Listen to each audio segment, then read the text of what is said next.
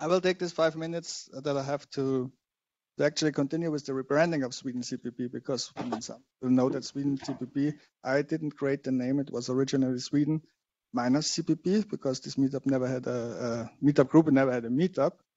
And when the organizer stepped back and I took it over, that it doesn't disappear, I removed the hyphen, so it became SwedenCpp. And at this moment, we were the only active user group, C++ user group in Sweden.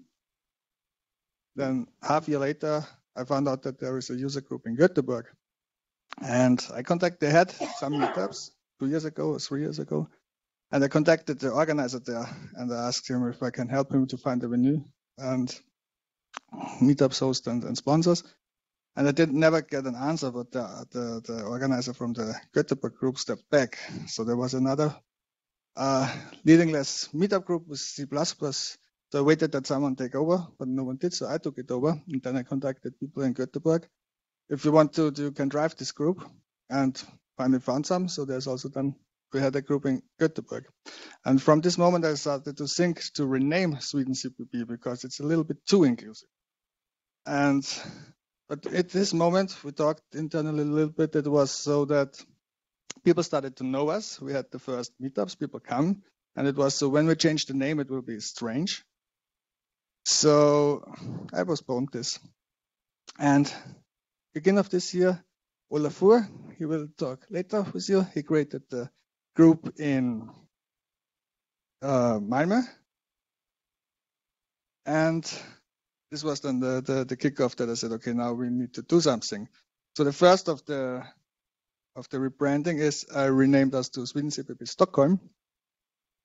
And this is just the first date. I think we will end up as Stockholm CPP. And SwedenCpp in the summer holidays, I created this website. And this is just a meetup event accumulator from all meetups we have here in Sweden from the 3 groups, Stockholm, Göteborg, and Malmö.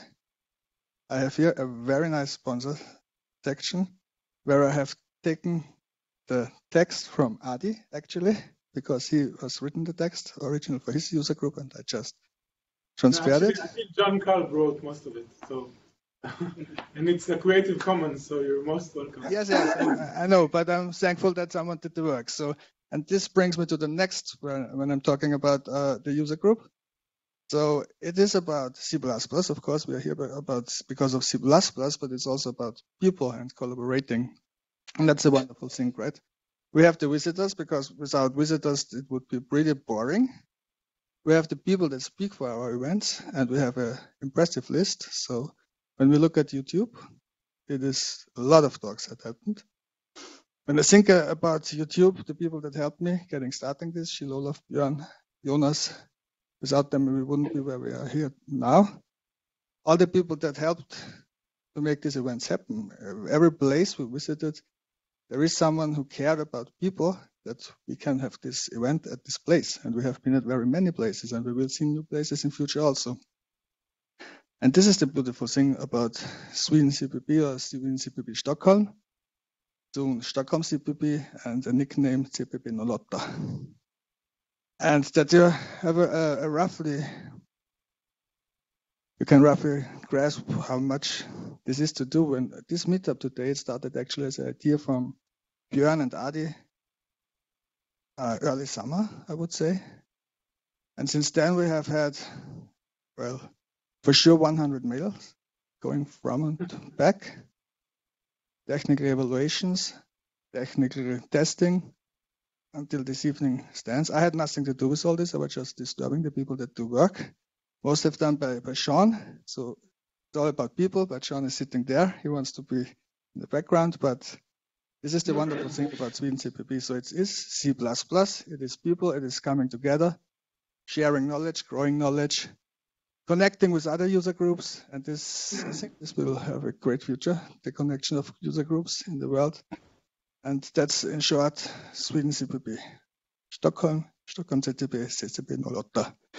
And just the next dates, because I usually say them, 22nd November, 11th December, and 17th January, mark these dates. And if someone from Israel or may want to come to visit us, you're welcome. Also, if you want to come and give a talk here in Stockholm, please just ping me. And that's it here from me, from SwedenCpp. Thanks. Thank you. Thank you, Harold, for that lovely presentation about the SwedenCpp. And now we will move on to Olafur in Malmö, who will present their user group. Please welcome them.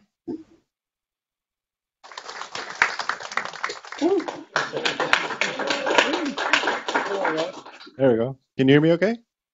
I know you guys can hear me. That's great. So my name is Olafur. I'm probably on the wrong camera now. I need to switch this over in a bit. So this summer, so I like to learn. I like learning new stuff, and I like C++. So I thought there must be a C++ user group here in Malmö, and there wasn't. So I contacted Food Cafe here in Malmö that does a lot of user groups and said, so is there a C++ user group here? And they were like, yeah, there is one, I think. They met sometime last year. They're not doing much. So I wanted one. So I made one. And now I'm here. And now you're here. And that's the thing with user group. You make them, you ask people to come, and you grow a little community. And we have grown a bit now since the summer. We're doing, I think we're up to 6 meetings now. And of course, if someone from Stockholm or Israel would like to come and talk as well, then of course, welcome. We're not that far from Copenhagen, so that's a plus for us. Yeah, so the main idea was to at least have some meetings here, grow the community. And so after I had yelled on Twitter and said I would like a user group, I was pointed to Harald, which then dumped all of his information on me and said, this is how you make a user group, and this is how it's set up, and these are all the best practices. And so he was able to dump all of his knowledge onto me, and it's very appreciated. So that's really, really nice. Yeah, I don't have much else to say about the user group. We're a small little group that are growing and growing. So that's it from my end. Thank you very much, Olafur. So nice that you could kick it off there in Malmö. Okay, and last but not least, let's hear it from Israel by Adi. All right. So I'm going to give a short presentation about our user group. Welcome, everyone. I'm so happy and so excited that this happened. Having a distributed meetup was one of my stretch goals when I originally started the group. Just a little bit about us. Okay.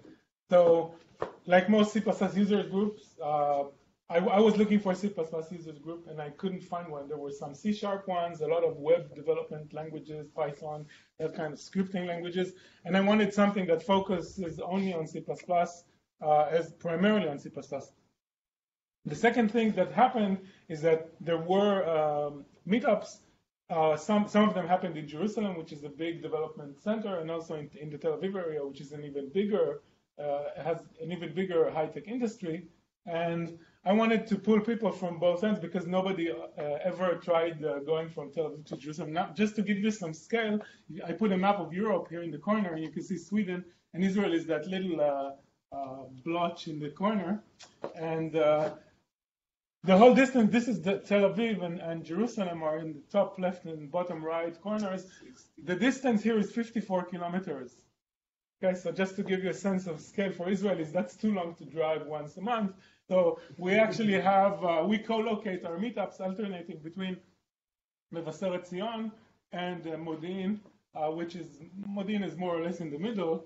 And that's how I try to get people from both ends. Of course, what we end up having is like only the most dedicated C++ folks who actually would agree to drive 20 or 25 or 30 minutes to our meetups. Of course, we try to cover a very broad range of topics. We have monthly meetings. We've been and trying to cater really to everybody from beginners to experts.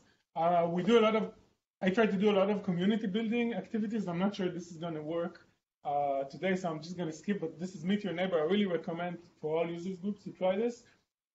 Basically give the audience 3 minutes to talk to whoever is sitting next to them, which they didn't happen to come with, and it's a great way to meet your fellow developers and build the community. Now, just a little bit more about our group. Today is, in fact, the 1 year anniversary since I opened the Meetup account for our group. So I just noticed this today. The first Meetup was in November last year. We've had 12 meetups until now, 11 monthly ones, and another out-of-band meetup after a large conference in Tel Aviv. We video most of the talks. We've already got these numbers are always out of date by the time I actually present them. Although I did this afternoon, so we have our own YouTube channel. We have on Twitter and Meetup, and our code of conduct is the Berlin Code of Conduct.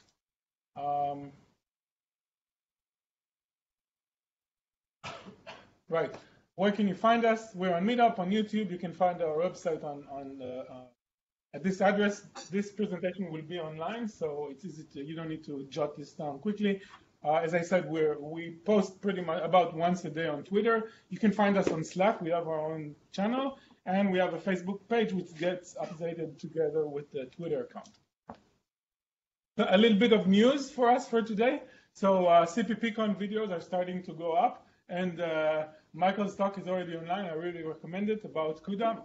For those of you who don't know, Michael is my co-organizer, and he's the producer. He did most of the legwork here. Like Harold, I didn't do much. I was just CC'd to most of the emails. Michael did most of the hard work. So thank you, Michael. He's doing an amazing job. Our next meetup is November 27th in Tel Aviv.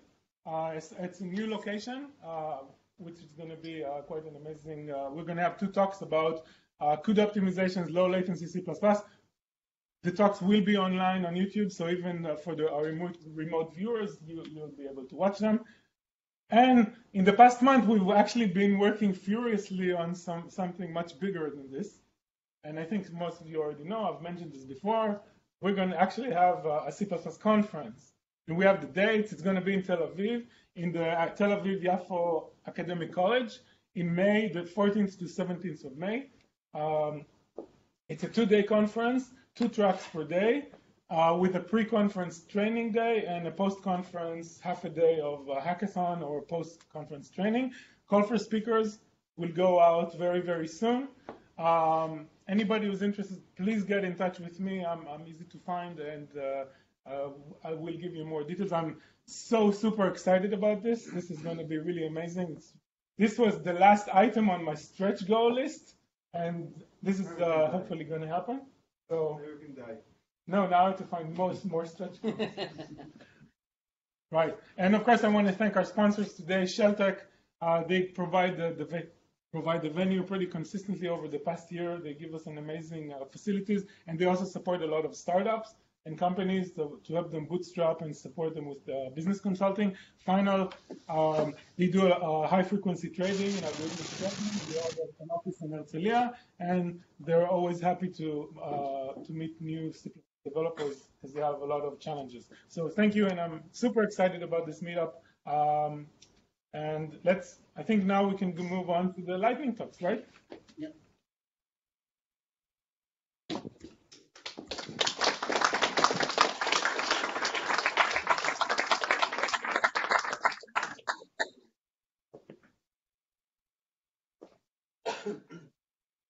Hello, I'm Yair, and today I'm going to give a brief lightning talk. Brief, I hope it won't be big to you. It's from IOTA to stateful Lambda. So, we write code. We would like to write some tests that test our code, and many times you just need to fill up some collection with artificial data to run your test. Now, this method is frequently being used, just hard coding collection of items, and the big problem with this is, one, it's not taking the intention. You don't know, why did I stop with J? What is the reason? And the second one, if the initialization is of more complex objects, then we are increasing the chance of making some mistake while coding the data. We would like to have something, we would like to fill up our vector over here in some more smarter way. preferably using some algorithm in the standard library. So the first algorithm is IOTA, a new invention of C++ 11. And what it does, it takes begin and end iterators, initial value, and applying the increment operator one by one until it reaches the end. So we want to fill up our vector with letters, then we have a fairly consistent way, and it's much more clear and less error prone. The problem with this method that it is only working for simplistic cases where you need to fill up a simple range with ever-increasing value or decreasing. But if you want to do something more complex, a more complex initialization of our vector, we would need to use something else. And this is where our stateful lambda comes in. Now, what is a stateful lambda? Just let's look at the lambda over here.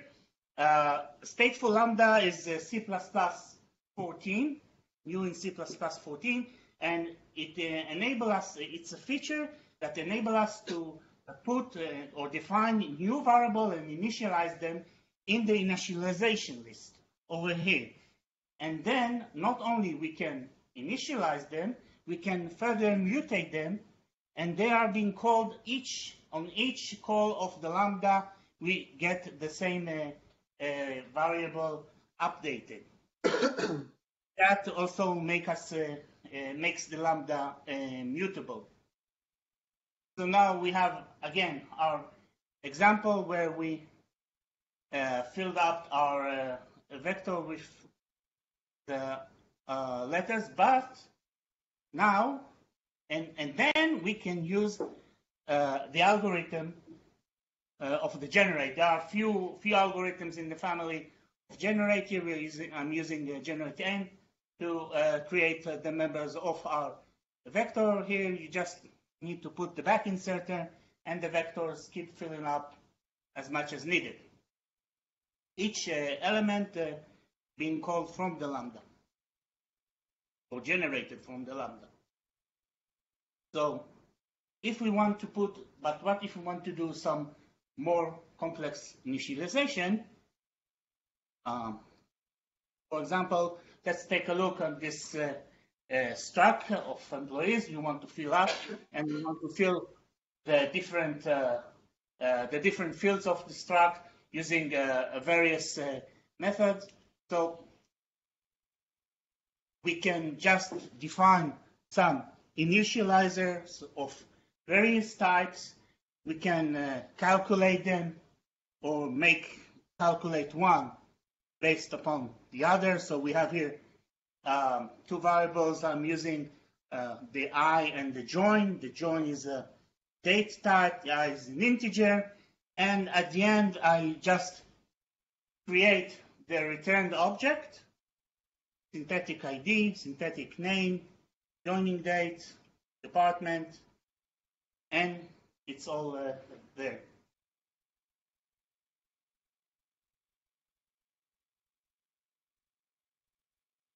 Okay, these are the references, mostly come from CPP Weekly, and the slides and code samples I just shown will be available on our site.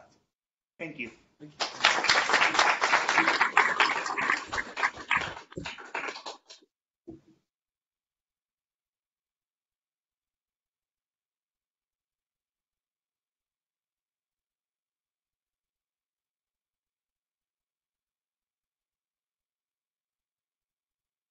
Okay, thank you.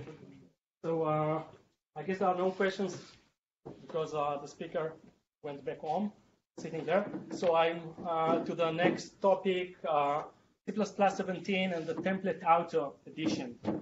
My name is Merkish, and they thought, well, we don't have auto enough in the language. We need to put auto in another new place. And the idea was, let's take it into template. It starts with type and non-type template parameters. You know that in a template we can have type parameters and non-type parameters. Like in this example, my array is using type name t for the type and size, which is size t for its size. Both are known at compile time. You probably remember the rules for what can be the non-type parameter.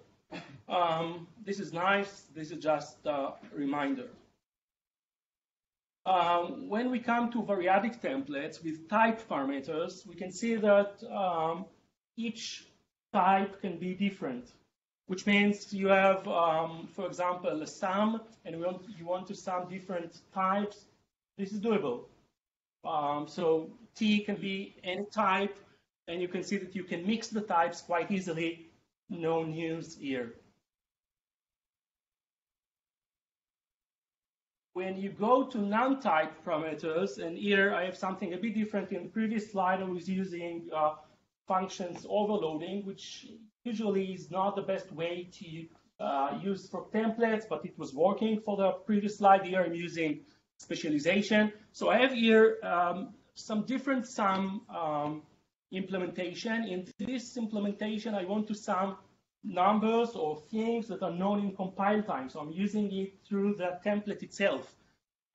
So I have here struct which catches the actual numbers in compile time, and then in the way that we use usually for variadic templates, we have the single case in case I have only one number, and the multiple case, and at the end I can call sum with the template parameters and have the sum of 1, 4, 2 in this example.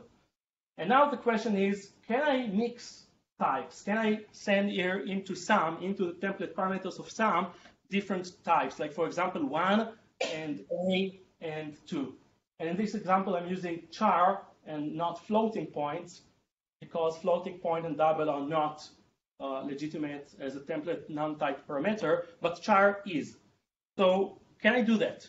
And the answer is, well, no, you cannot. And why you cannot in C++ 14? You cannot because for the single case, it's easy. You just use the template type parameter to say what is the next non-type that you have. So you use template type num t and then t num. That's nice. Now, if you want to give the type for all the non-type parameters, you need to use variadic for both the type and the non-type, like in the middle of the slide.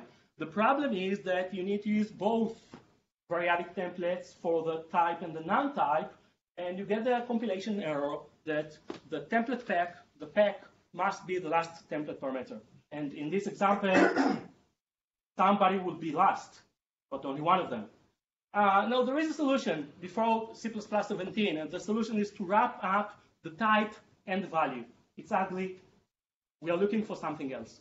And we remember that we want to stick out to somewhere. So let's think what can we do, and C++ 17 brought the following solution. So instead of just saying, okay, we have integers or we have chars, let's say that we have non-type parameters of type auto. So in this case, we have a template of auto num, and num can be any non-type parameter. And then we have the template for the variadic case with auto num, and then a pack of auto nums, and it works perfectly with 1 and char a and 2. Of course, all need to be known as compile time. So EP hooray, that's nice, but I think that I still have some time. But how did tuple work before that? Wouldn't we have a problem with tuple before the template auto? Well, the answer is no, we don't, because tuple is not non-type parameter based. It's the type, and the type can be different. So if you take a look at tuple takes the actual values in runtime as function parameters or as constructor parameters. There is something nice in C++ 17. You don't have to use make tuple. You can just call the constructor, send the actual parameters that you want, and rely on class template argument deduction. We'll not talk about that right now. Tuple is also interesting because how it holds its values, it's like a mystery. Because usually what we do when we get template spec parameters, we just pass them, which is the easiest thing to do. You get that and you say, well, I know there is a constructor who wants to take that from, let's say, in place. So we just pass that on. But tuple does not have this privilege. Tuple needs to hold it. So we'll not talk about that right now, but this is interesting. So tuple is not the case. It doesn't need the template auto, but there are other cases. There is another case. Another usage for template auto is the following. Suppose that we have a class, and the class has a non-type parameter. For example, foo, in this example, has a size. And suppose that foo doesn't hold the size in a static variable or in another way, and we want to extract the size that foo got. So we want something like a generic function extract size that will take a type t, because it doesn't have to be foo, it can be anything. And then we want to extract the actual size of t, okay? So something like return k, which is the size from tk, and for foo of 6, we would like to get back 6. Now, this can be done without template auto back in C++ 14 or C++ 11 easily, but we need to say that the type t is templated on size t. We need to know the actual type of the non-type parameter. We need to know that it is a size t. So whenever you're a template parameter, because we say, okay, t is a template variable, and then the template is getting two variables, t, which is a template variable, and k, which in a way describes t. And then we get t of k, but we need to say that t is conditioned, is templated over size t. And there isn't a way before C++ 17 to say that t is templated over some unknown non-type. Now we can try that. Let's try that before C++ 17. Let's do that this way. Let's say that we have a type named inner type, and then we have a template of inner type which is unknown, and then we have the inner type as an additional template parameter. Now we do things like that with types, but it doesn't work with this way with a non-type, and we get a compilation of saying candidate template ignored couldn't infer template argument inner type. Why it couldn't infer that? Because the standard says so. The standard says that the compiler doesn't need to infer that. By the way, the same code compiles well with C++ 17. So in C++ 17, this compiles, but you have a better syntax. And the better syntax is to go again to the template auto, which looks like that template. And inside we have a template parameter, because we're saying, okay, t is a variable that we want to get as a template variable and extract from it the actual template parameter that it holds. And we have a template auto class t, then we get the auto k, and we keep it as auto. And this way we can just extract k without knowing the type of k. That's nice. Some links. So the first one is the proposal for the standard, and you can read there some another nice example for introducing why, what is the need, and 2 links to Stack Overflow or showing the usage, mainly things that I presented here. So if you can just run this code, and if you have any questions. No time for questions. No time for questions. Many thanks.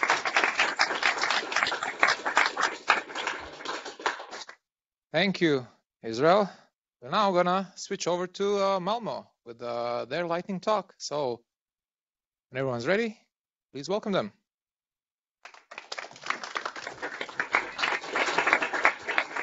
Yeah, okay, good. My name is Sven Rademakers. I work at Massive Entertainment. So yeah, to today's talk, I realize we don't have that much time, so I want to keep it light and I want to maybe keep it playful as well. I like to trigger people a little bit. So I thought I put a bold statement on my slide. Heap is evil. Who here does not agree with the statement that heap allocation is inferior over stack allocation? Nobody. I already thought that. And who does agree with me that heap is evil? Can somebody give reasons why you think that? Have a lot of locality issues going back. Mm-hmm. So other reasons, locality issues. Takes longer performance, right? So a heap a stack allocation, we only have to up stack pointer. Heap allocation, we need to do more tricky things, other things. Maybe it's more wasteful, right? We need to do some bookkeeping on the blocks that we allocated. It fragments as well. Thing. All valid reasons. So if everybody agrees with me, I think we're done for today. No, but so we can say this is maybe more a boldy statement from an embedded engineer. I actually had a colleague who said something like this, but I later learned that he was a quite sarcastic person as well. But so where do we see this the most? It's an embedded environment where we have limited resources, maybe where there is a real-time requirement, right? Because a heap allocation is also non-deterministic, can also have some re-entrancy problems, right? And maybe when there is long uptimes required. These are generally the rules of thumb. Anybody something to add on this? Fairly okay, right? So what I wanted to share today as well is that this heapless programming is a thing. It's mainly in the embedded world, due to the fact that on desktops these kinds of problems is less significant, and we have of course a lot of hardware mitigations where we don't suffer that much from these problems. We can also program in C++, of course, without heap. And I wanted to touch on one little thing which I found useful. So yeah, I put here it depends, right? So heap is evil, it depends. One of the things of C++ is polymorphism, and that's a quite fundamental thing in C++ which uses dynamic memory, right? So if we take the school example, we have an instrument I. We have a derived class from guitar. I allocate an object on the stack, and I execute my function play instrument. Now I want to make this heap less. And I'm first going to show the result. I came up with a solution something like this. It's a container where I put in all my types, so I know exactly the biggest possible memory allocation I need to do. And then I construct it on the stack. I put a guitar object in there, and I say play instrument. So there's a lot of code, but I will point you to the most important parts. Basically, it works. We have a storage. We calculate the size of it. We have something in SED apparently that's called aligned union. It gives back the type, the aligned type corresponding or which these types fit into. And then we have over here at the emplace function, we have the placement new, and that's basically like your biggest friend when going heapless. You can construct objects on a given address, right? So we have here a new. We say we want to construct on the address of storage, and we construct object of type T, and we put the arguments in there. and that's basically it.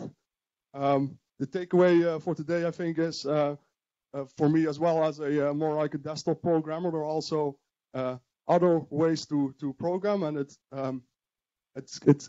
nice to do because you need to have a different perspective on the same problem. It's not always a convenient thing to do, right? I mean, there are certain scenarios or environments where we want to go even heapless, but it's a fun thing to play around with. So thank you, guys.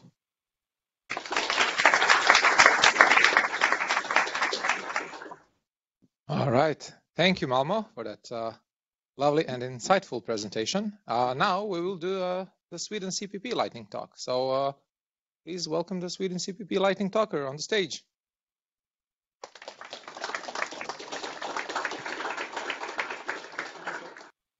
Okay, there we go.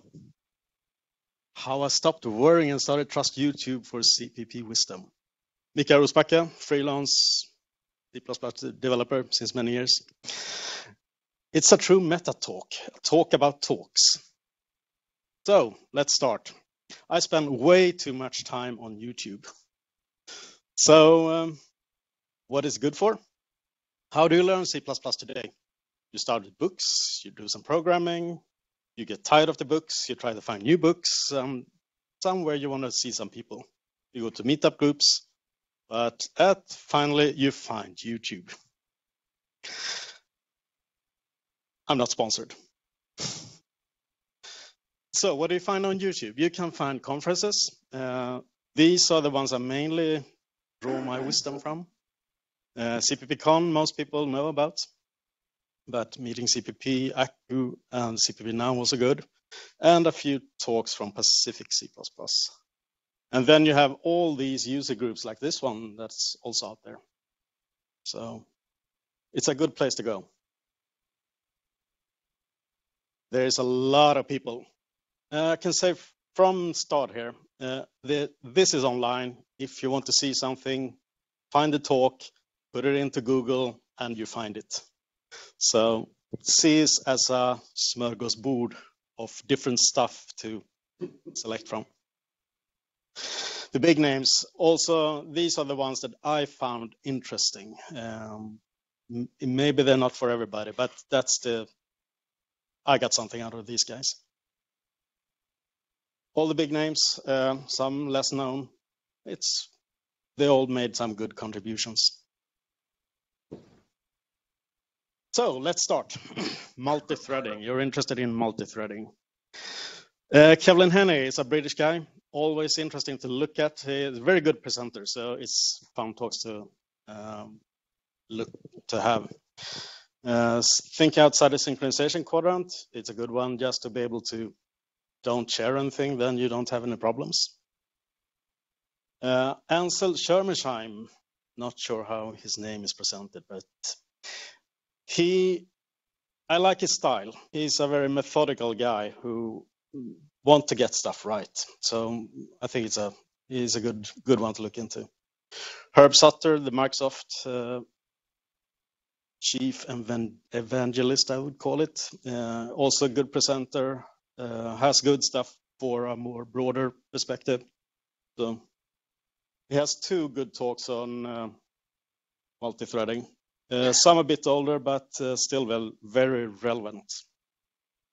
And Sean Parent, one of my favorites. Somehow he has managed to sail up and understand the language on a level I don't do. And when he talks, it just seems to make sense in a way that he didn't do before. So it's a good guy to look into. Coding techniques. How do you actually write C++, and how can you vary different coding techniques? Better code, runtime polymorphisms. Sean Parent shows a way how to avoid having class hierarchies where you actually put the inheritance into the user of a class instead of having to do the class hierarchy on the object you're calling on. He's using some template tricks to do that stuff. So it's more or less type erasure. He's getting into there. Johannes Rostrup in the same line, how to avoid class hierarchies, just use the object-based part, constructors, destructors, all that stuff. It seems to be sort of a trend, my takeaway. C++ module. John Lakos, a bit of a grumpy guy, but he's interesting, has a lot of stuff to say.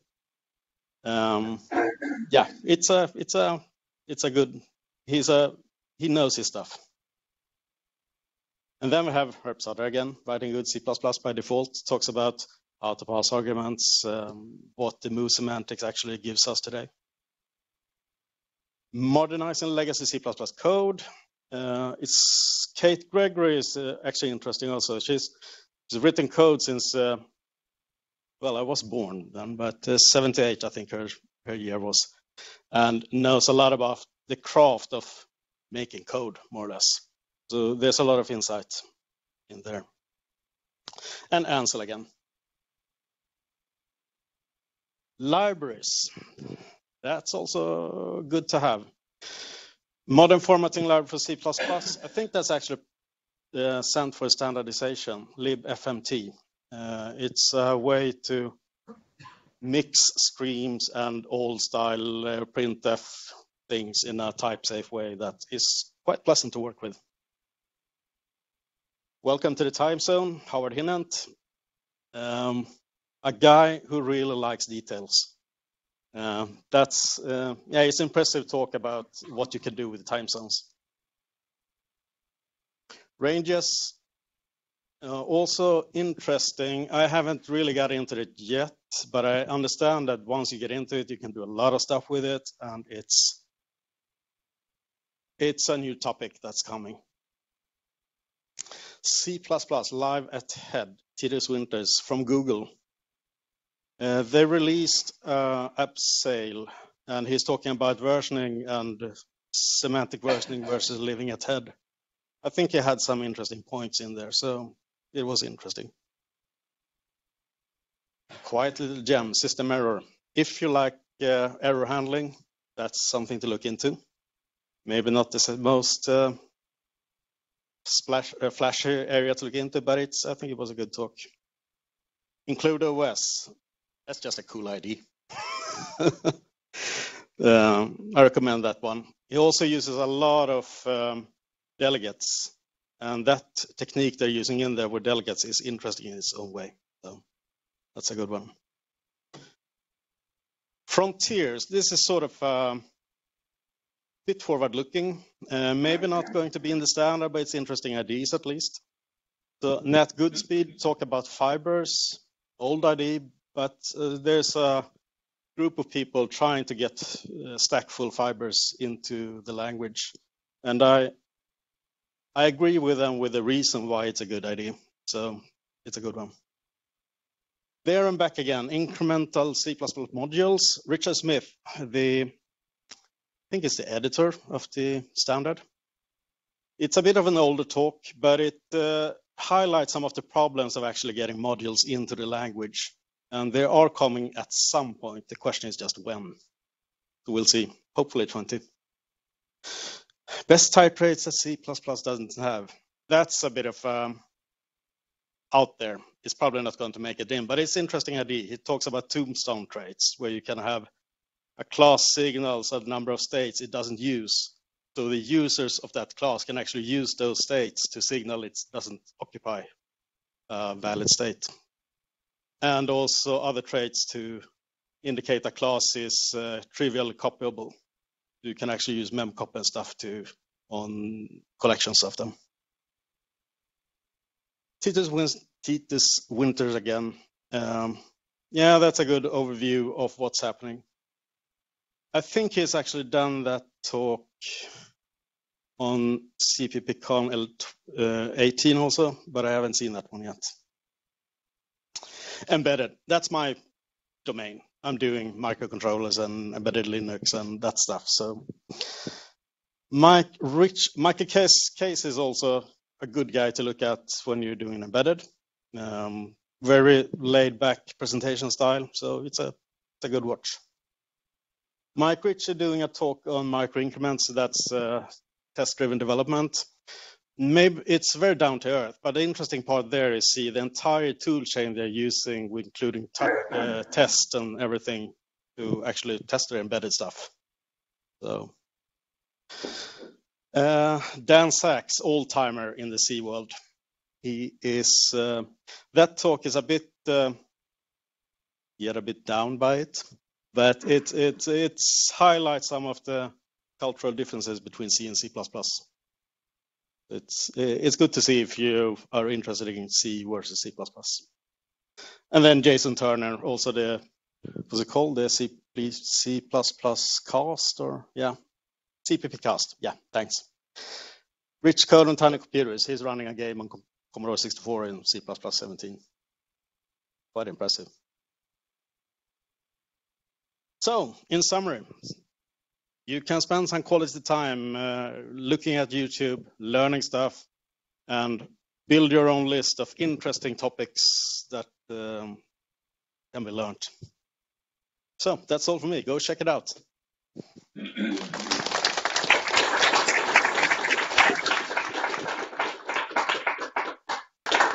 Thank you. Extremely brief introduction. I'm Björn, for those of you who don't know that already. And Adi and I have been writing this presentation together. So Adi, can you shortly introduce yourself? Yes, I'm going to look here so you can see me properly. So I'm Adi. I've been developing C++ since before the first standard. I do a lot of computer vision, algorithms, machine learning, some real time.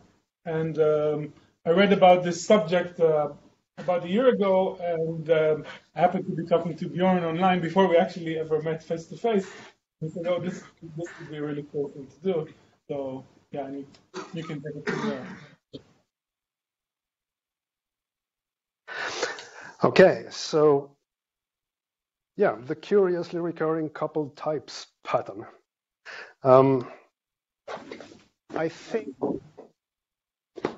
I think it's probably best that we introduce this with a bunch of examples, and you can see that there is a pattern in these examples. I'll go through a few. And by the way, please interrupt at any point if there's something you're wondering about or something you would like repeated or whatever. Disagreement, that is always fun. So let's see some examples. So we have a 2D space because it's so difficult to draw in 3D, especially when you're graphically handicapped as I am. So we have a vector, 2D vector, we call it V1. And we have another vector, V2, in this two-dimensional space. And an important thing about vectors here is that they have a direction and a length. They don't really have a position, but I have to draw them somewhere. So we can slide them around. It doesn't matter. Nothing has changed. And we can add vectors. So V3 here is the sum of V1 and V2 by just sort of sliding the vectors so that you concatenate them. Then you get the resulting vector. Subtracting a vector is just reversing its direction. So V1 minus V2 is just sliding the reversed vector and getting the sum. So I presume no one is very surprised over this. We can also scale a vector by multiplying with a scalar, in this case, double its size. Or we could divide it to get it shorter. Multiplying vectors, not in this world. In some situations that makes sense, but not in this world. We're not doing that. This is clear so far, I presume. Nothing surprising. And we have points in space. Point exists. It's a location somewhere, a position. We can have some other position. And we say that the difference we get by subtracting 2 points is the vector from one point to another. So in this case, P2 minus P1 is the vector that gets you from P1 to P2. And we can add other vectors to get another point, because a point plus a vector is a point. A position plus a vector is a position. Can we add a point? No. I actually cannot imagine what that would mean. So no, we cannot do that. So enough of that. What did you say the time was in Israel, Adi? It's now just a bit after 8. A bit of. Okay, we haven't started yet. That is interesting. Wow. Okay. The Chrono library, if you're familiar with that from the C++ standard library. So this extremely ugly construction is a clock phase. So we have 2 points in time now represented by clock phases. So if we subtract them, what is the question mark? What is that? A duration, yes, exactly. It's the amount of time that has passed between these 2 time points. Like so. Can we add time points? No, doesn't make sense. And we can add a duration to a time point to get another time point. Does that sort of ring familiar with the vector example? Where we have points in space, or in this case, points in time, and we have vectors in space or durations in time. Pointer arithmetics. Everybody loves that, right? Yay. Yay! I'm guilty of having watched a Norwegian pop science program called Ikke gjør dette hjemme. Don't do this at home. In this case, it's reversed. Please do this at home, but not at work. So we have an array of a number of A's, and we can get a pointer to one of the elements in the array, and another pointer to another element in the array. So what is the meaning of subtracting 2 pointers? What do we get? What is the type of D? What is the meaning of D? You have to shout. PTRD. PTRD T, yeah. What's PTRD T? What kind of type is that? It's a signed integral type, yeah. What is the value? What does it mean? Distance, yes. So it's the number of A's to travel along the array from P1 to get to P2. Can we add pointers? No. No. I don't know what that would mean if we could. That's probably the reason we can't. But I can also do the other thing. I can have a point and add or subtract a PTR T to get another pointer.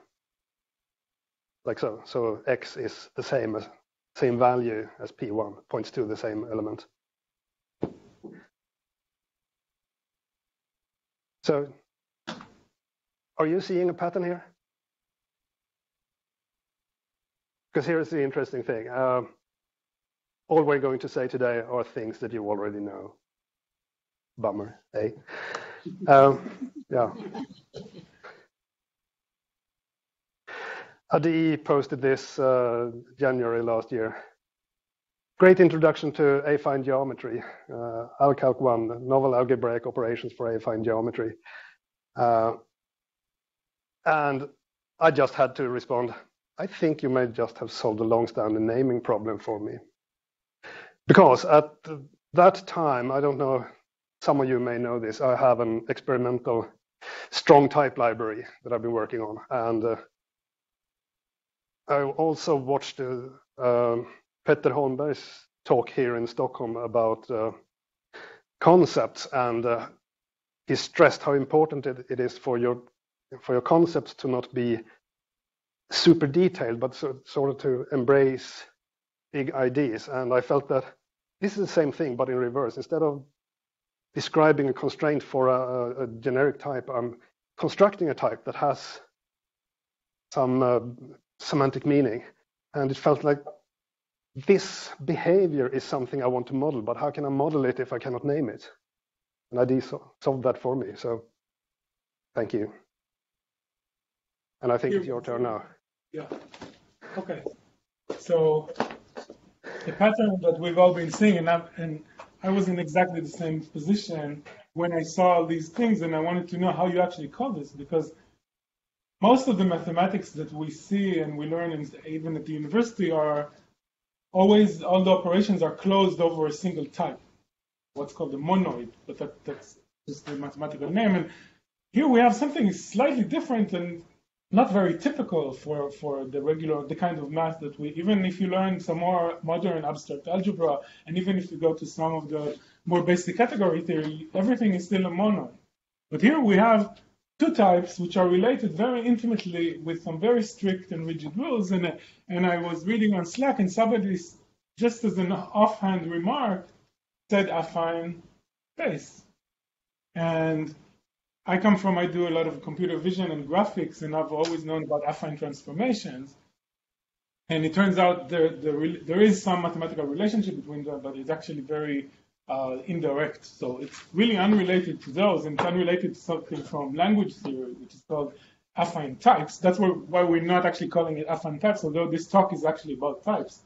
It's about the affine spaces. Now, in math, an affine space intuitively comprises of two different types. The first one is a point. It's a position specified with some coordinate values. And these types of points, they have many, many different names in different domains. So we might call them locations if it's a GPS coordinate. They could be vertices in a graphical context. They could be addresses in memory. They could be time points on some kind of clock. The second entity, which Bjorn just showed, I'll call it a vector, but it's actually it's defined as the difference between 2 points. And again, this vector, which is a very abstract mathematical thing, basically something that has only a direction and a length, has different names. It might be called a shift or an offset. A displacement can be called the duration, really depending on the actual context, but the abstract mathematical concept remains exactly the same. And these two types, or these two entities, have very intimate relationships, which I'm going to talk about in a minute. There's one thing that, there's a comment here, which is, just go back one more. There's a comment here that sometimes we don't necessarily have an origin, because when we have this separation between positions and displacements, we don't really need to know where the origin is. And if you read the literature about affine space, it's sometimes called, it's a vector space that forgot its origin. Because even if the origin is known, then any point can be represented as a vector from the origin. However, a point is still not a vector in the coordinate-free space. So even though your representation, let's say of the 2D example, might be a tuple of two numbers, these are separate entities. They're not the same type. They behave differently in different contexts. They have different algebraic rules. Now let's see these rules. Yeah, next slide. And see some of the definitions. So, as I said, the affine space, it has two types of entities. It has points and vectors, and of course, I'm not counting scalars here, but they exist. And they exist obviously because the first rule is that the vectors, they're closed under the normal vector space operations. So if you go back to the linear algebra 1, these are the typical vectors that everybody might be familiar with. But we must remember this is not necessarily 2D vectors. Like we saw in the chrono example, these may be one-dimensional vectors, right? So the difference between 2 pointers is we call it an offset in memory, but it's some kind of number that represents a shift in the memory address space. So it's a one-dimensional vector. Now, the thing that affine spaces add above normal vector spaces are the two rules that define the relationships between points and vectors. So if we have if we have 2 points P and Q, then we say that the difference between them is called the vector, and that vector behaves like any vector in a vector space. But the points are not part of the vector space. They have their own being, their own entity, and they remain the same. Essentially, they're kind of, it's like if we're in Modi'in right now and Bjorn is in Stockholm, we can't subtract or move these positions because we're here and he's there. We can measure the distance between us. We can maybe throw a paper airplane from here to there and hope it will get there.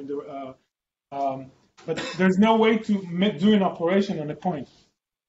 And of course, we can reverse that, just like Bjorn showed. We can add a vector to a point to get a vector. So in fact, these two assignment or equality operators have two different types. It's like if we think about it as operators or operative overloading, these are two different types in the parameter list and two different types in the return value, right? So yeah, and here we wrote down the operations that are supported by Afan Space APIs. So now remember, I'm not actually trying to teach you math. I'm trying to show you that there is a very solid 200-year-old mathematical basis for how to do API design. And whenever you encounter this pattern of affine spaces, these are the types of operations that your types must support. And generally, these are the only ones. Like we saw, there are some operations that don't make sense, like adding points. So on the vector operations, these are on the left. These are the normal, typical vector space operations, the closure under addition and subtraction, and multiplication by a scalar. Of course, subtraction is just addition with the multiplication of the inverse, right? So this is even, in terms of axioms, actually fewer than these 5. And the additional 3 affine operations that we have are the fact that a vector is the result of the subtraction between 2 points. So we have a subtraction operator taking 2 point type objects and returning a vector. And similarly, we can add a point and a vector to get another point. Right, so let's go back to the Chrono example and see some actual code and see how the Chrono implementation is one of the best examples for affine space API, truly inspirational. And we'll see exactly how these operations, what these operations look like in Chrono. So this is just a very simple slideware. So we can define a system clock now that returns a time point. We call it begin. Then we do some very important work, and end with the end time. When on line 3, we can subtract the beginning from the end to get a new duration, not a point. So in fact, dur is a duration. The type, it's a chrono duration. And then we can do some basic math with the same arithmetic rules that we just saw. So almost is the sum of the point, which is beg, plus a duration minus another duration. So 1 millisecond, this is a standard literal from Chrono, is the duration. And of course, we can subtract duration. We can add that to begin. Similar about next. We add the duration. The duration is a regular vector. Remember, it's a one-dimensional vector, but still a vector. It can be scaled using scalars. And we can find that next is twice as long. Now, just so we get a little extra, here's an example. The UTC now and UTC next. This is C++20 of the Chrono extension to time zones. Since we're doing a distributed meetup now, so let's see some C++20 with different time zones. So in this case, UTC now is the time at the UTC clock, which is in Greenwich Village. It's not the local time here. And UTC next, again, I can add the duration, twice the duration to UTC now. Everything works okay. However, remember that UTC now is it's still a time point, and it talks about the same time point in our global universe, right? But it has what I called before, it has a different origin. The origin is Greenwich, the Greenwich line. It's not Israel Standard Time, and it's not Swedish Standard or Central European Time. So Now, on the last line, I'm trying to subtract 2 time points. And we said, I just told you that it's fine to subtract 2 time points, right? And as you see, this isn't actually going to compile. Because these 2 time points are related to different clocks. And the algebra doesn't allow that. So you can think of... There are different types because these time points are templated on the clock, right? That's really important. And this is one of the important messages. We're going to see it later. Semantics implies syntax, and only valid syntax implies valid semantics. Invalid syntax implies invalid semantics. It's not allowed by the compiler. So the compiler is enforcing mathematical semantics of our types. This is the important part of this stuff. Isn't there a casting between? You can do a clock cast in Chrono C++20. The question was if there is a casting between the 2 time points. Indeed, there is. It's called clock STD Chrono clock cast, but you have to call it explicitly. Okay? Oh, and by the way, in Chrono, one important thing is that, contrary, for example, to 2D vectors, time points and durations may be implemented totally differently. So the internal representation is not just necessarily a single number. In Chrono, it has a lot of things with STD ratios and that kind of thing. So again, it's another abstraction. The presentation may be different. Okay, next. Iterators. Everybody, you see, it's the pointers with the sparkly pointers. Right, so let's see this example with STD vector. It looks essentially very similar to what we would expect with pointers. We have a vector with 4 elements. We take the beginning, the end. We can subtract these 2 iterators, because iterators, remember, they're time points. They're like the time points. They're positions. We can subtract them to get an integer. Notice this is not an iterator. It's an integer, or it's an iterator difference, right?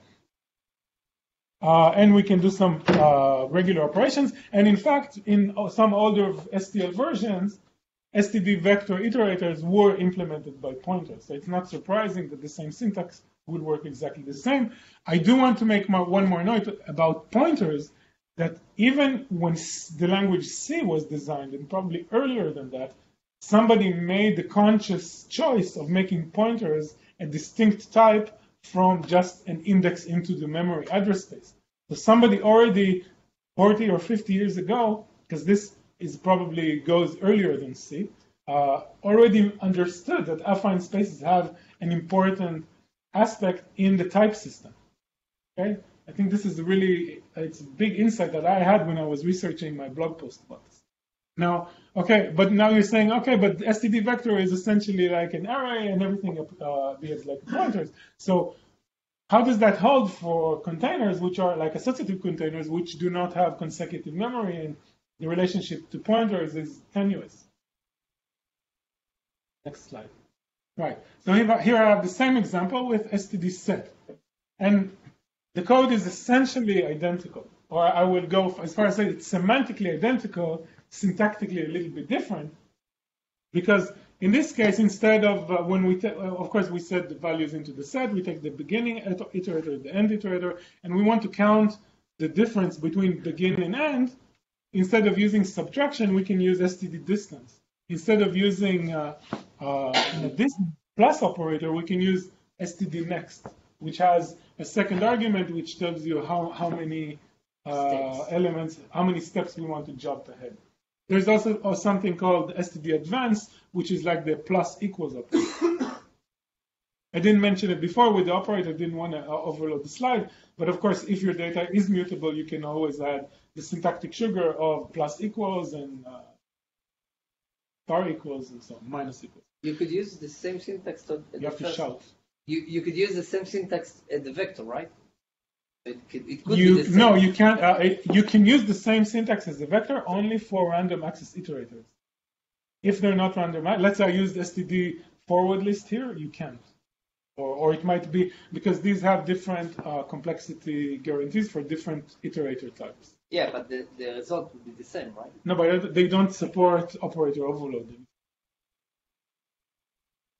They do support distance next. Yes. What's the main semantic meaning of this value? Distance? You know what? In a set. What's the distance between? And then I guess A set is a sorted. It's a sorted container. It's not unordered.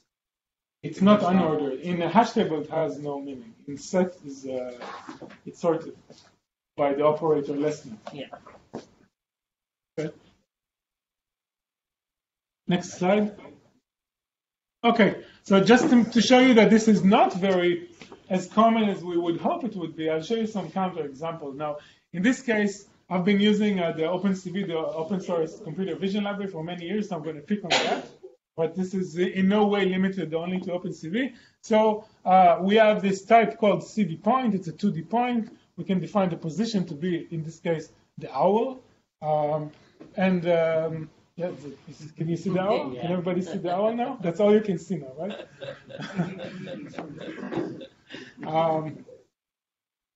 And now we can do all these strange operations on points, which it's really unclear what they mean. I mean, what does it mean to, first of all, to construct a point from a vector? Okay, maybe we say, okay, it's the distance, the point at some kind of offset from the origin. Maybe we can live with that. But what does it mean to actually add 2 points?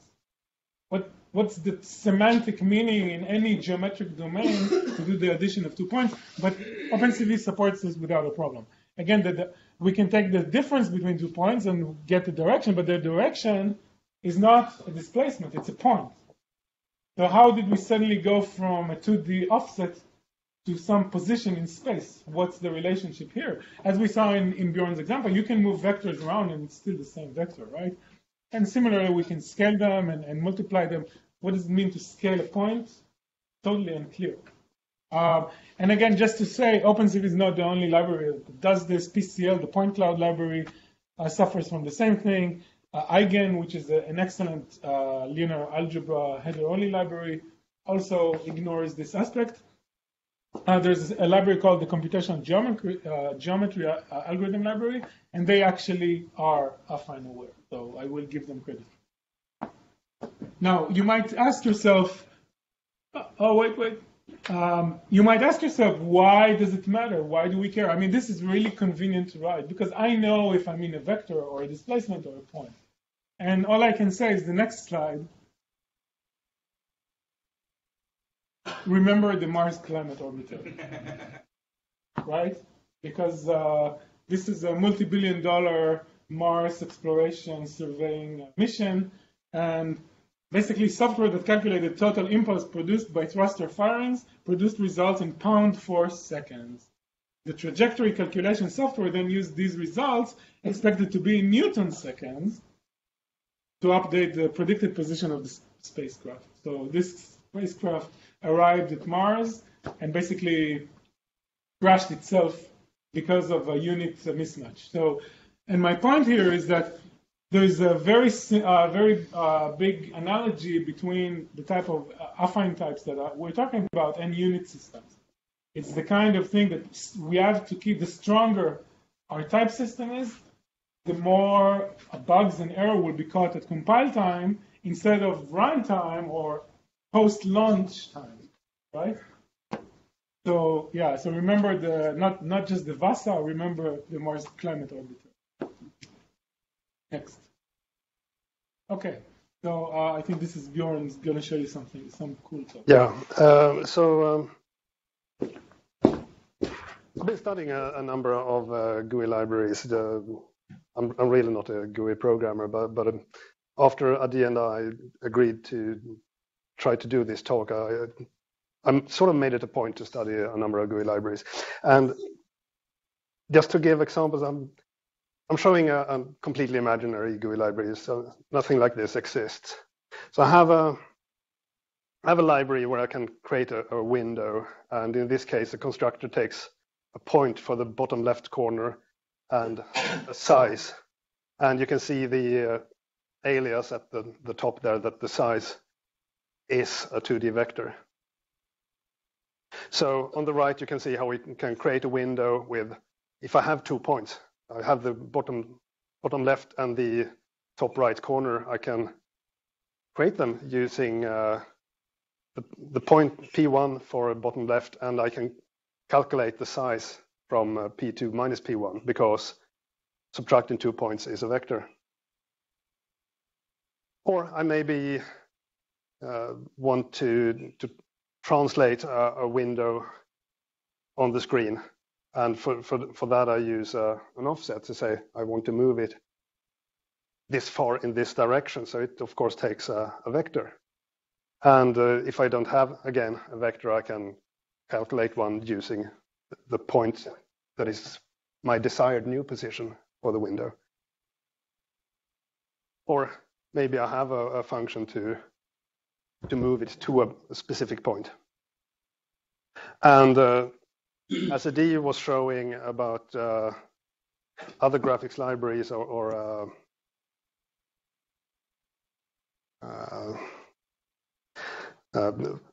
vector algebra libraries, they have a tendency to not get this right. And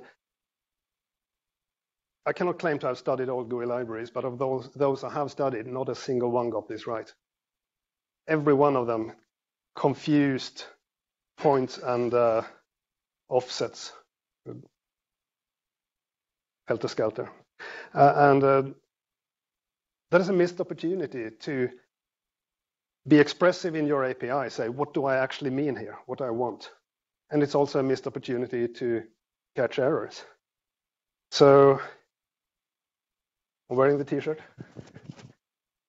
Let's see how this works.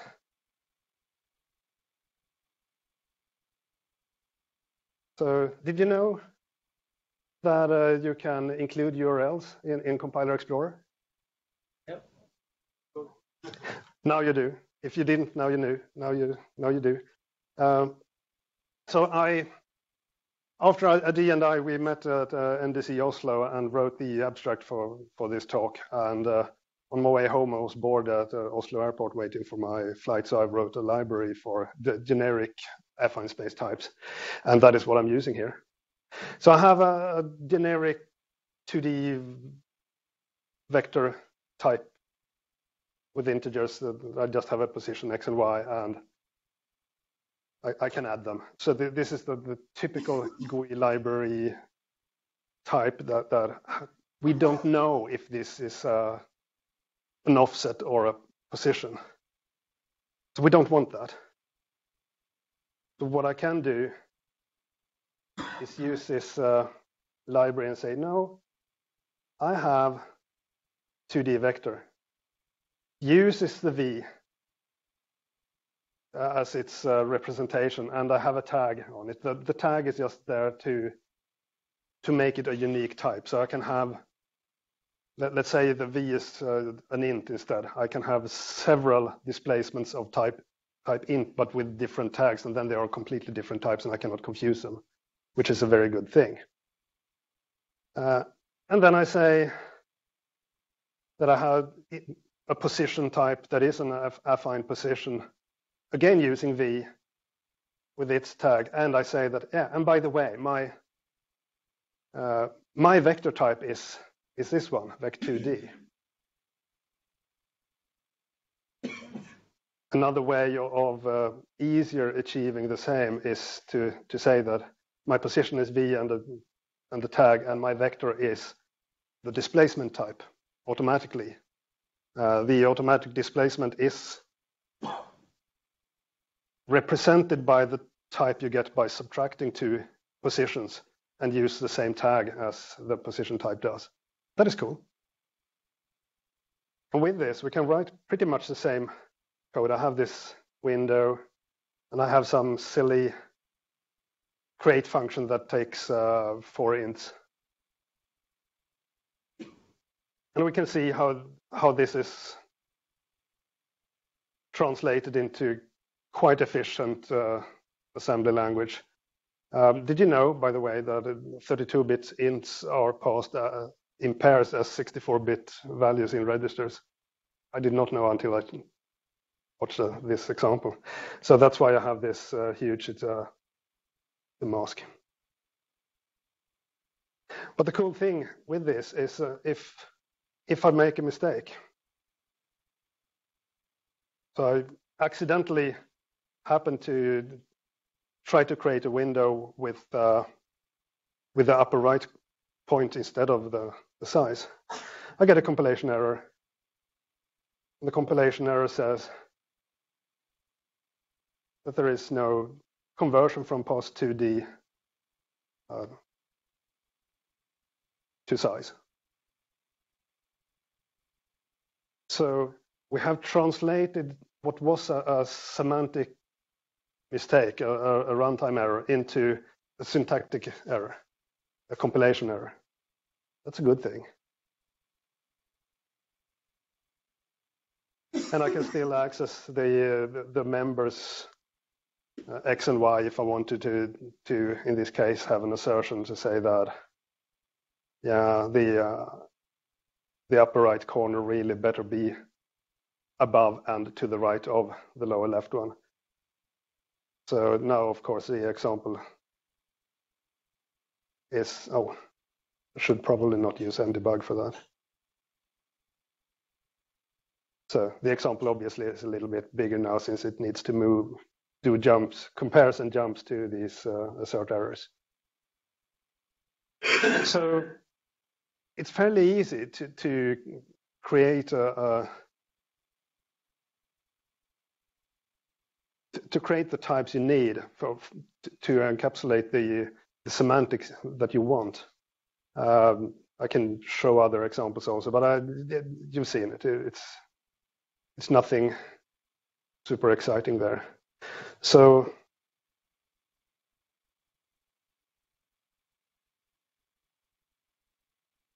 let's go on. Not that.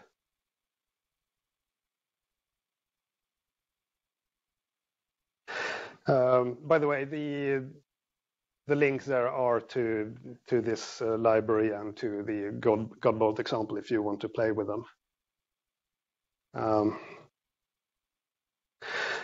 I also really want to say something about, just briefly mentioned, Petter Holmberg here from Stockholm, who I mentioned held a talk about concepts. He has a work in progress.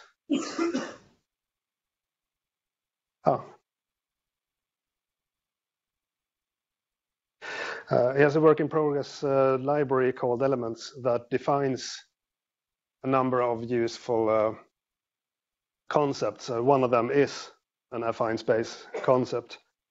He contacted me before this talk and apologized for not being able to be here, but he gave me the link, so of course I have to show it.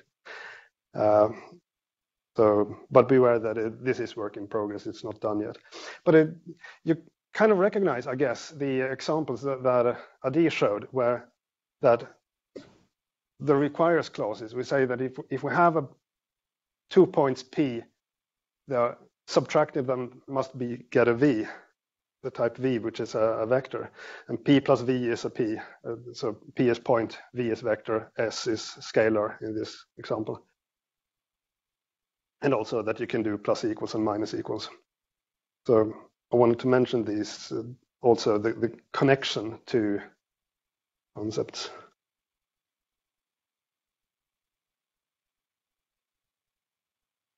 So, back to you, Adi.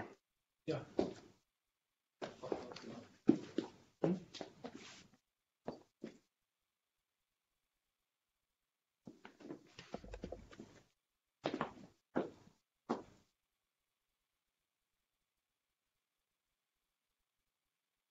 Okay, now I still feel like I owe you something, and I don't know if anyone noticed this. And I said before, what does it mean to add 2 points? And let me get to that in a minute. There's another additional concept that comes from affine spaces, and that's what's called an affine combination. An affine combination is a weighted sum of one or more points. Hold that thought. Such that one of 3 things, or actually one of 2 things holds. The first one is that the total sum of weights is exactly 1. So it's and then the resulting type is a point. The second one is the total sum of weights is exactly 0, and then the result is a vector. Otherwise, this operation is undefined. This seems kind of again when you see the definitions, it might appear slightly arbitrary and not really something you might think of an example of, but we'll see that in a second. Anyone who's done some computational geometry you might have come across the term of barycentric coordinates.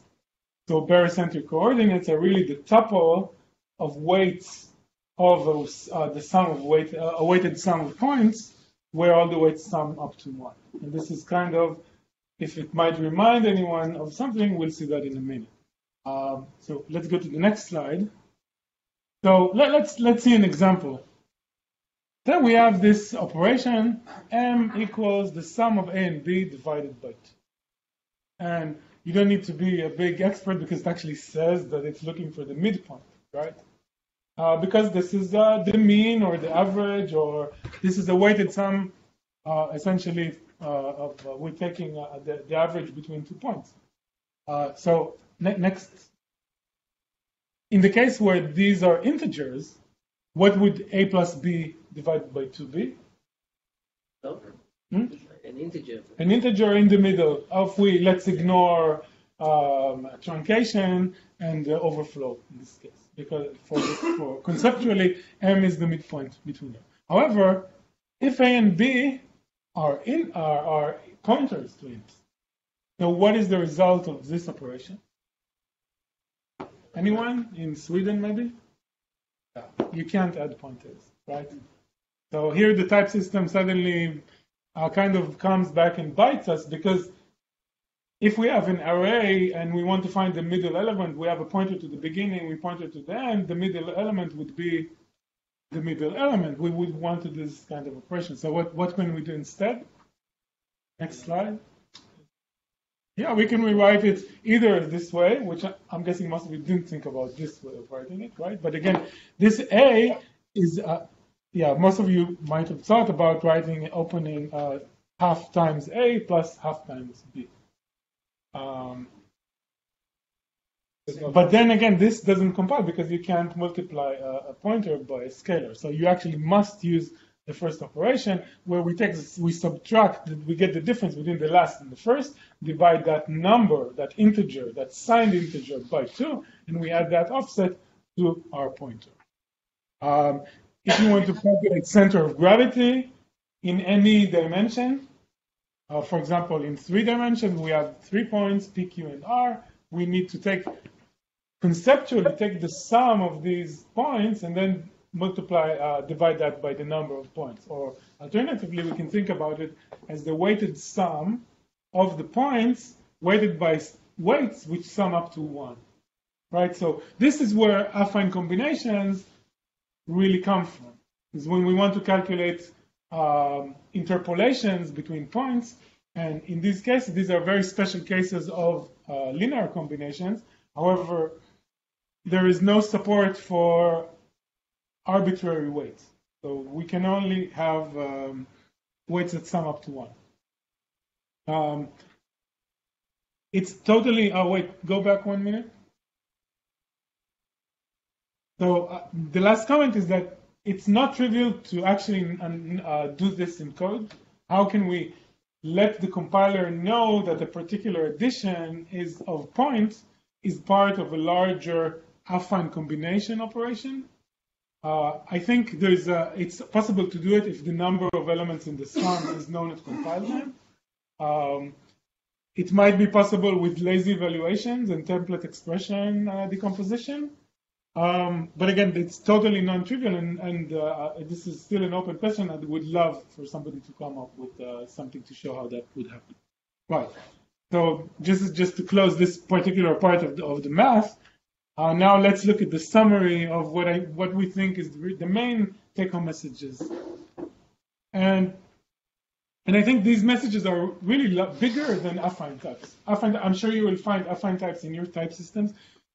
But it's important when you're coming to design your APIs, you have to think about the semantics, and they will guide you how to write your types, how to design your types. And strong APIs basically always strive to create this if and only if relationship between the syntax and the semantics. So the semantics guide the syntax, However, this valid syntax is only valid if the semantics are valid. So that means that a semantically incorrect expression becomes a compilation error. This is how just like the unit error that we saw with the spacecraft should have been caught at compile time instead of runtime, or not caught at runtime in that case. As I said, affine space-type relations are extremely common. If you just think about the algebra in one dimension, they're very, you will start seeing them everywhere. So whenever you identify these types of systems, look to math to give you the consistent and powerful APIs, because often these operations are backed by mathematical proofs. They're proven to be consistent, they're proven to be powerful, and even their limitations are also known by the math. So it gives you a lot of insight about your types, and it's less of an ad hoc, okay, maybe I should add this operation, maybe I should not add this operation, and then that leads to bugs and using APIs. And as I said, learn more about the massive types, read more about abstract algebra, category theory. I'm dying to have some talks about category theory, introductory ones here.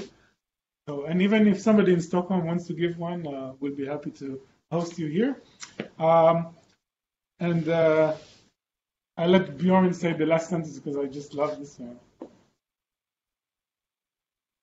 When in doubt. Okay, yeah, when in doubt, do what Chrono does, because Chrono is awesome in absolutely every way. Mind, though, that since Chrono, Adi mentioned briefly the relation between affine spaces and strong types in general and physics units. Chrono does not allow you to multiply seconds, multiply durations to get a second squared, whereas in a physics units library, that is, of course, a perfectly natural thing to do. So you have to think about what am I modeling here? But if you're in a one-dimensional world, absolutely do what Chrono does. If you're in multiple dimensions, two dimensions, 3 dimensions, Chrono is often a very good guide unless you have specific reasons to do otherwise. For example, if you're modeling physical units. You want to do the resources, Adi? What? Oh, yeah. You want to do the resources? Oh, we got to switch to the other slide. Okay, so we collected a few resources. I wrote a blog post about affine space types at the beginning of the year, and Bjorn did his type-safe C++ LOL talk at around the same time. This is what got us started chatting on Slack and eventually led to the talk. Ben Dean actually just did a talk at CPPCon a couple of weeks ago called Operator Overloading, History, Principles, and Practices, and he mentions affine types briefly after 13 minutes and seconds. So it's a great talk. You should really watch the whole thing, but the affine types are also mentioned there. This is Bjorn's example here, and my blog post has a bunch of additional, more mathy types links to definitions. Yeah. Feel free to go and check these out. This will be on our website. Yeah, and definitely watch all of Ben Dean's talk, not just those few minutes where he talks about affine spaces. That is it. Thank you.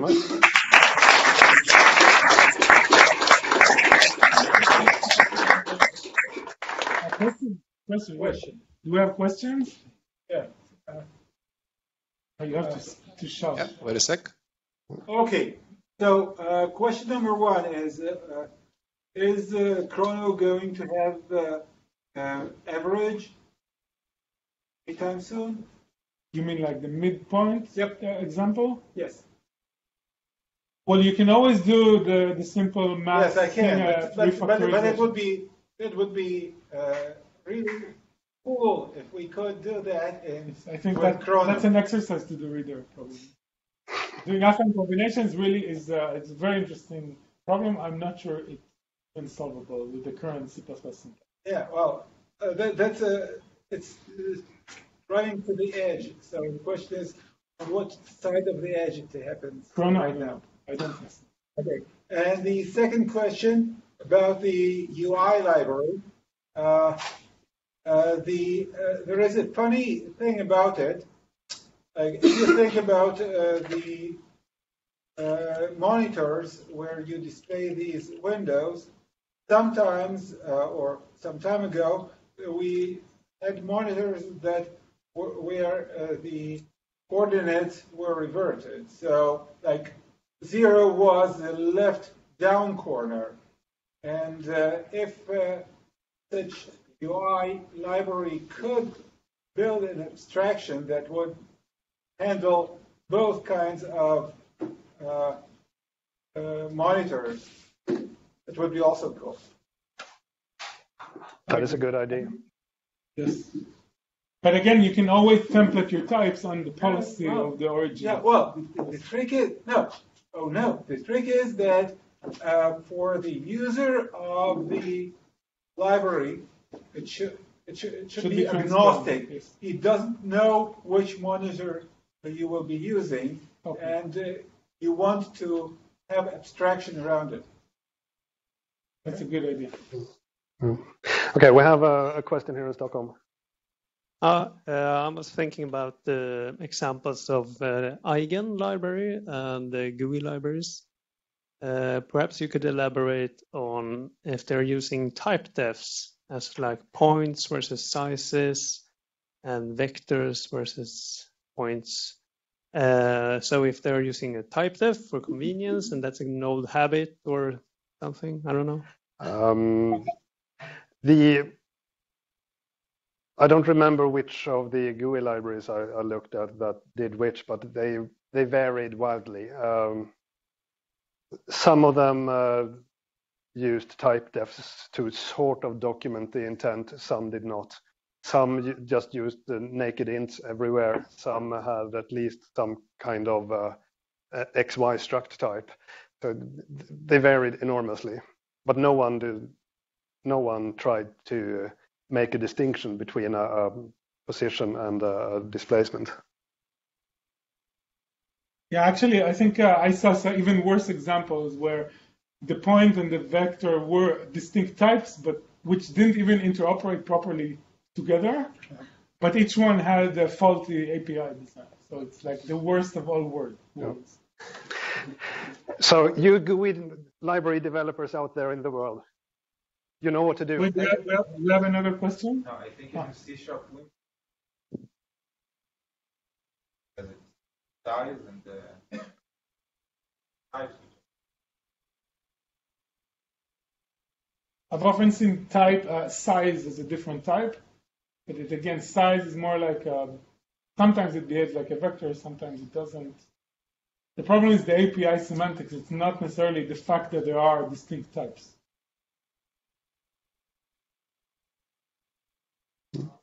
Okay. I had two questions for you. I have a. All right. First question, you mentioned GUI libraries and algebra. Did you take a look at the 2D graphics proposal from Guy Davidson and the follow-up linear algebra that was shown at SG14? I think it was on my to-do list for a while and then I forgot. To be perfectly honest. Well, we have a recording of your talk. I can always send it to Guy. Yeah, okay. I'm sorry.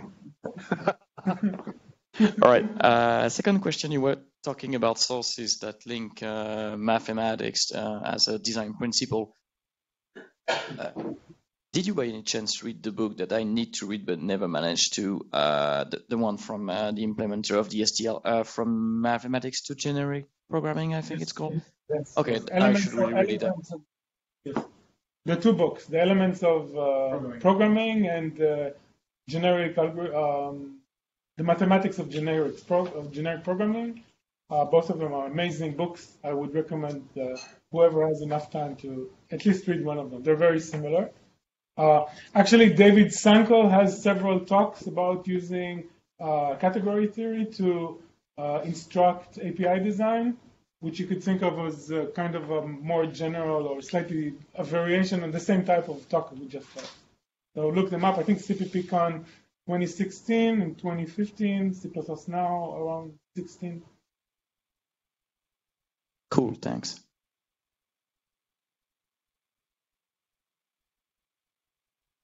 Malmö? No? More questions?